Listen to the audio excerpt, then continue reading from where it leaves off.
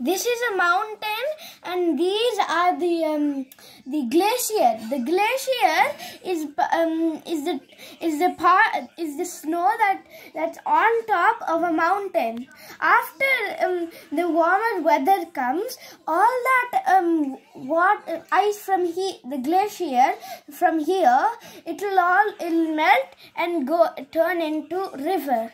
After that, when the river is formed, sometimes the water will go and cause erosion, and the erosion sometimes will dig up and make caves.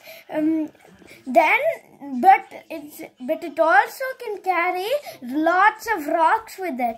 So and all those rocks sometimes form lakes, and sometimes they'll be carried to the end of the river, and then it makes smaller pieces called sediment.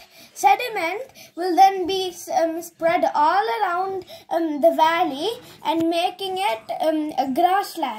Here you would find not always a small, but you will find a valley. And the valley is a place between two mountains where you can just see something. And here is a path, just very small, so just to see the mountain.